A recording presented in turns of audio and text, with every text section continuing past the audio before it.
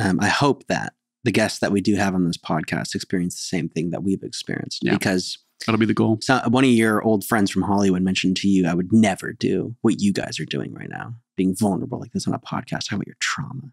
It's like, yeah, me either. Yeah. Never thought so either. But I can tell you right now, the only reason why I'm healing that trauma is because we're doing those podcasts. Yeah. I mean, there's a lot. Don't you think you're doing so much in your life. 100% there's other ways. And you're like sharing all of that publicly here so much of the time, 100%. Right? There's a lot of other things behind the scenes. But I'm just saying there's something special about being honest with the world. And the internet is the world. Anyone could go to our YouTube and watch us talk about personal trauma in religion and see it. And being that vulnerable and defining it as that is me.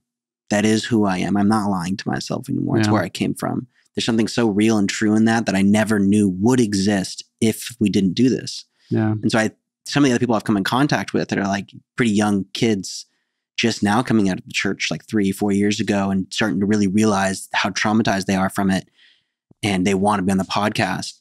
I'm just so excited to expand this community to people that really do want to talk about it. Because again, it's not about being combative. It's about communicating. It's about having conversation.